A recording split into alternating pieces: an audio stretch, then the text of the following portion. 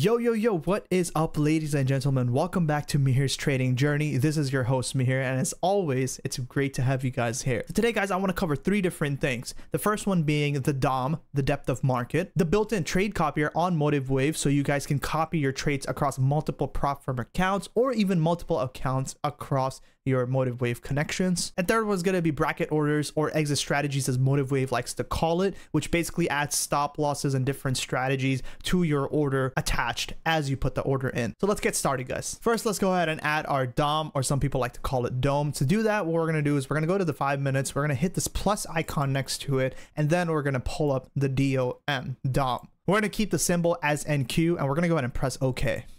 Now on the left side, you guys can see the DOM has been pulled up next to the 5 minutes. Now we don't want it here. We probably want it on one of the sides, right? I'm going to go ahead and click and drag this DOM tab and shift it to all the way on the right hand side of our charts. That way it's not interfering with the 5 minutes and I can see everything clearly on screen. I'm going to go ahead and adjust the size of the DOM to be a little bit smaller. That being said, let's go ahead and check out some of the settings on the DOM. I actually reduced the amount of columns I see on the DOM. So there's less information on my DOM compared to the default setup, because realistically, all I need to see is the bid and the ask, the volume and the P&L personally. That being said, let's go ahead and check out how you can do that. So on the right hand side, you'll see this plus icon on the top right. You're going to go ahead and press that, and you're going to see everything being displayed in the columns as a check mark. What I'm going to do is I'm going to go ahead and uncheck every single one of these check marks, so that way I can start from scratch on building the DOM from bottom up. Now, as you guys can see, I have a blank DOM. So the first thing I like seeing on the left hand side of my DOM is the volume.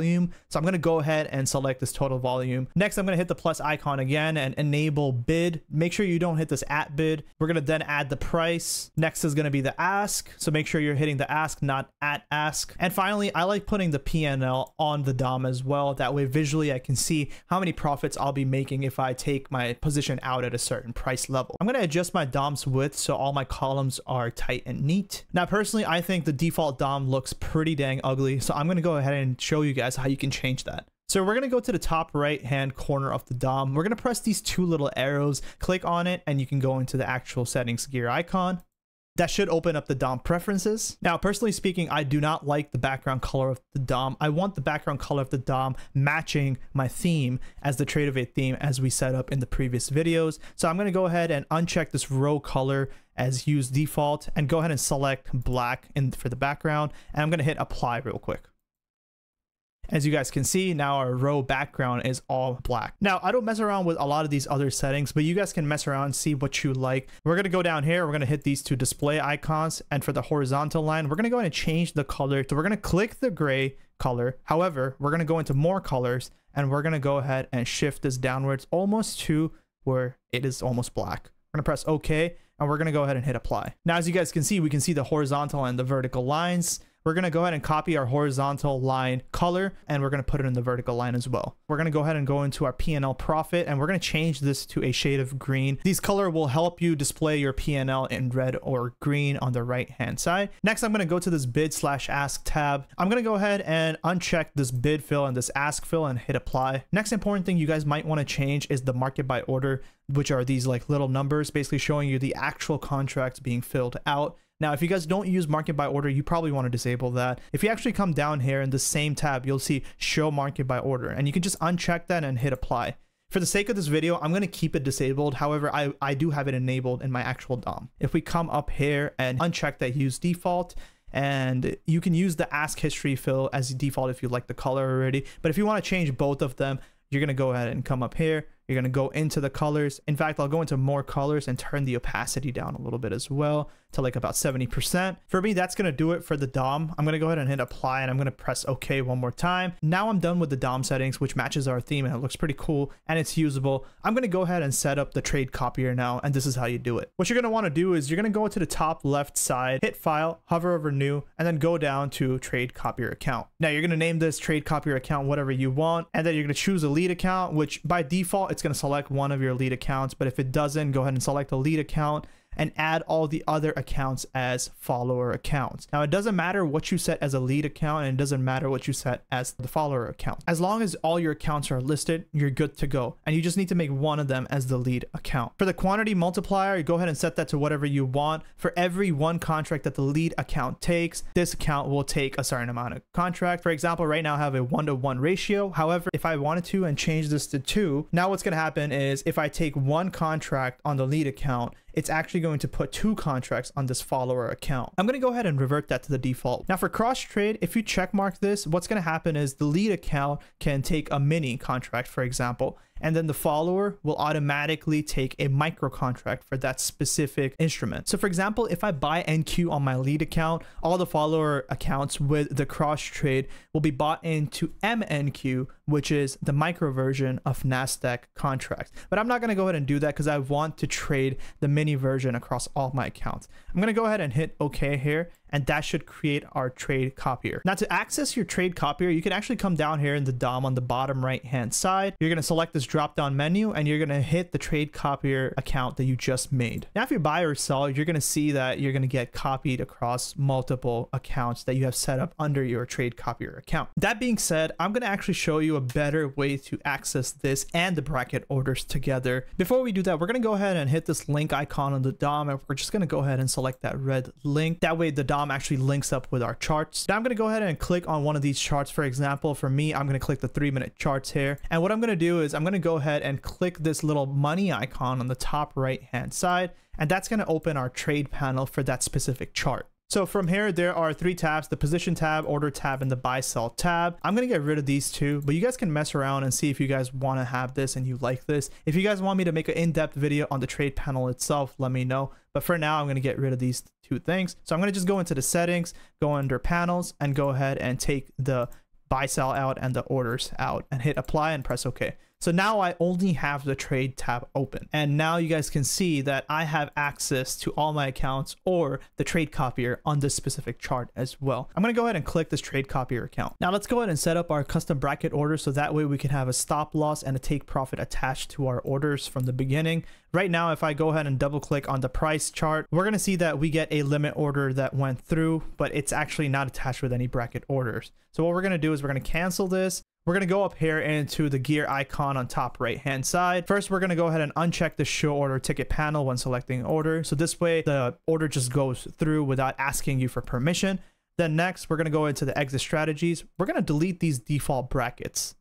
So I've deleted all the default brackets. We're going to go ahead and hit that plus icon now. And we're going to name this new bracket strategy whatever you want the strategy to be named. For me, I'm going to name it 10-point scalp strategy. Next, what you want to do is you want to come down here to this section. You're going to X out all these other nodes. And we're going to go ahead and set this node to be 100%. What that means is it's going to actually trigger 100% of your orders for exit or take profit. So for example, if I go in with 1 contract, it's going to take 1 contract out on either the stop or the loss. If I go in with 2 contracts, for example, it's going to take both those 2 contracts out when it hits my stop loss or it hits my take profit target. Now you can change that to 50%, for example, and if I take 2 contract trade, then it'll take out only 1 contract once the stop is hit for loss or the take profit is hit. I'm going to leave that at 100%. Now we're going to come to stop offset. This is basically how many ticks you want as your drawdown on the trade before it stops you out. Now here you have to do some math because this depends on instrument to instrument. For example, NASDAQ is going to be $5 per tick, making that $20 per point. That concludes that NASDAQ is 4 ticks per point. And for me, I set the stop loss by default to be 30 points on the NASDAQ,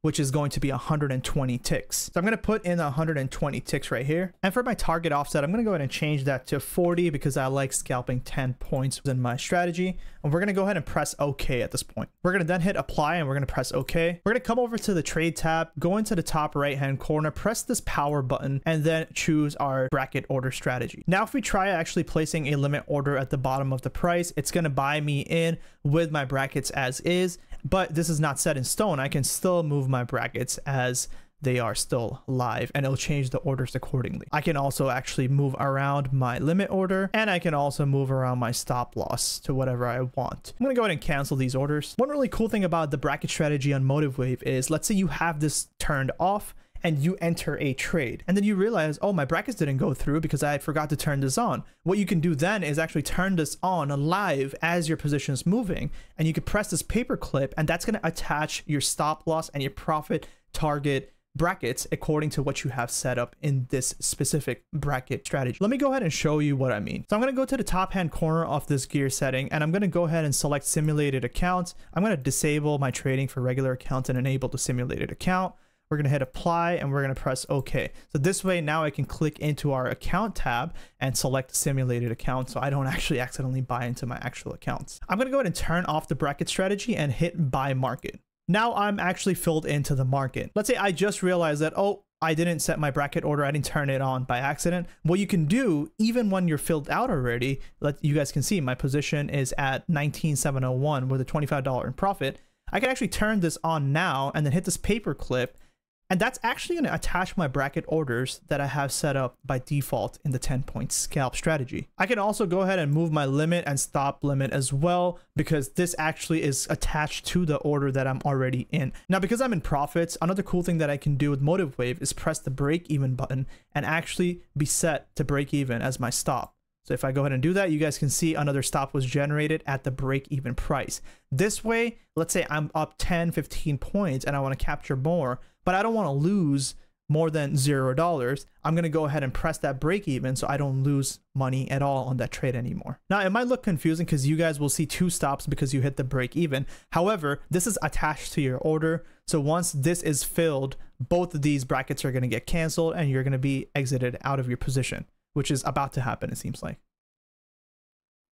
And as you guys can see, I didn't touch anything and the break even took my brackets off. It's an order cancel order kind of strategy, and all my brackets are gone and I'm out of my positions. What I'm going to do next is go onto the trade panel, hit this button at the top right hand corner and hit save as template, and go ahead and name this template whatever you want. And you're going to hit save as. Now that you've done that, you're going to go ahead and click on this template, and then you're going to hit default template panel. Now, the reason we did that was because you want to save that template so you can actually put that across all your charts. So if I click into my 1 minute chart here, press this money icon on the top right hand side, we're going to go into the template and we're going to hit default trade panel, and every setting from the 3 minute is going to be copied over to the 1 minute. We're going to do the same thing for the 5 minutes real quick. So I'm going to click into the 5 minute chart. I'm going to go ahead and hit that money icon again, and then we're going to go ahead on the top right hand corner, select the default trade panel, and then boom, we have that set as well. The only thing that you need to change on each of this trade copier is the account. You want to switch to simulated on all of these, or the same account, for example, the same trade copier account.